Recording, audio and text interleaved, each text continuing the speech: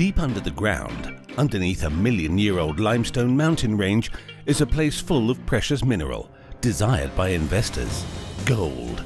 We don't want it. We won't give in. I feel protective because I live here, eat here, grew up here. I want to be able to breathe easily. Mining is not just a common issue. We have to fight, no matter what it takes. The locals know very well that the approval of a gold mine concession will bring disaster to their hometown. Thus, a network was formed in order to protect nature and the environment, which has long been nourishing the people of Noen Maprang.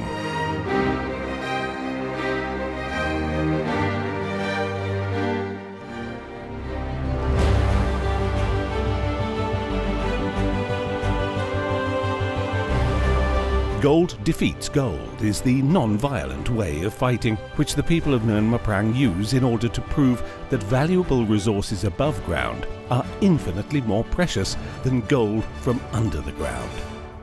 I was inspired while I was attending a training course on community-led health impact assessment.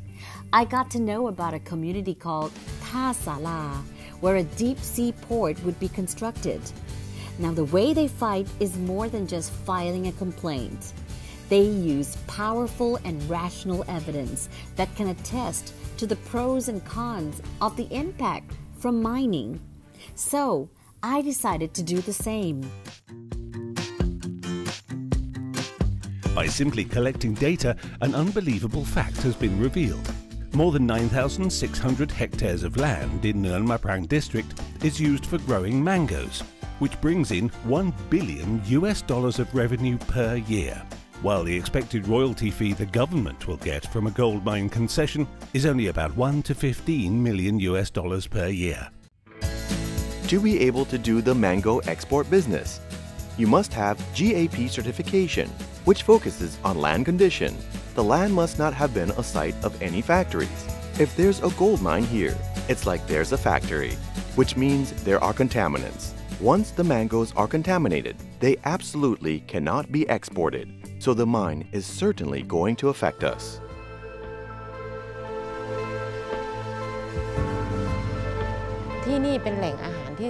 The locals live here and make a living here. Crop rotation is their way of living.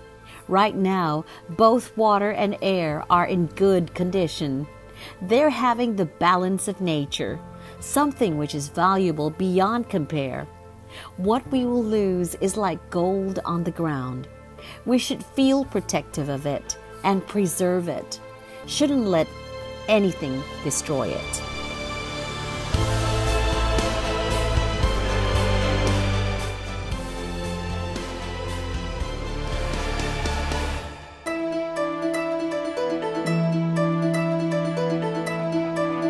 A large forest with a fertile ecosystem in Noen Maprang district is on the borderlines of 3 provinces. It's the forest which the locals have worked together to preserve since 1985.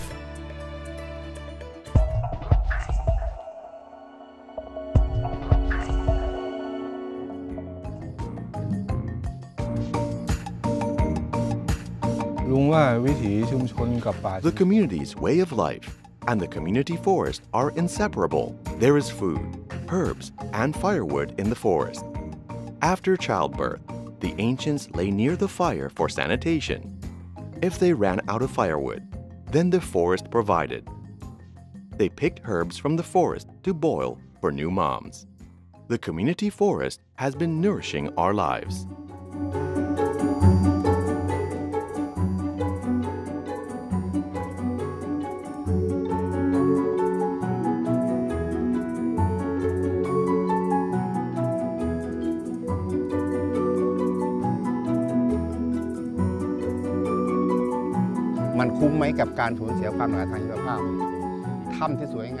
Is it worth it to lose the view, beautiful caves, and beautiful mountains?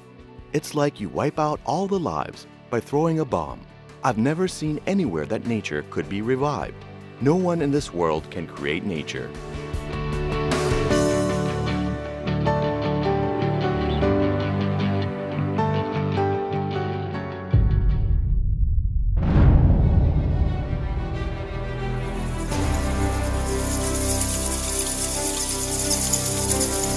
with a loving and protective feeling he has for his hometown. And in order to make it well known, Phitsanulok Songput or Tun spends part of his time telling people about the beauty of the area via Facebook. This results in community tourism, which helps generate income and makes Noen Maprang a national treasure. The picture you posted on Facebook was the picture of the area on this mountain. What happened after you posted? A lot of people have seen it. 1.3 million viewers in 1 week. Those who will visit my hometown will be the ones who help protect it. People who've seen this picture want this place to last long and be preserved.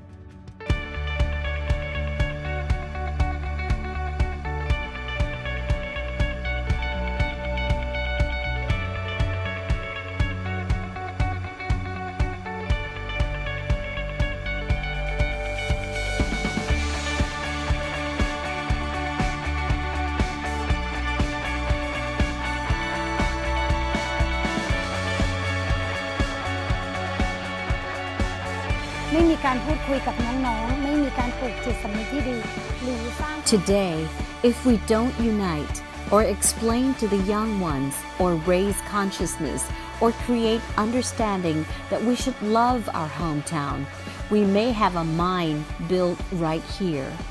Then resources like nature or bats that we used to see will disappear without us even knowing it.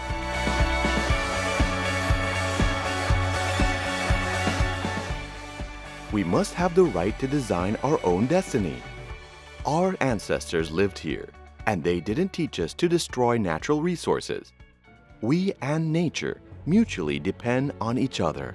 Mountains have been standing here before we were born. Our ancestors told us to protect the land and the mountains in every way that we can.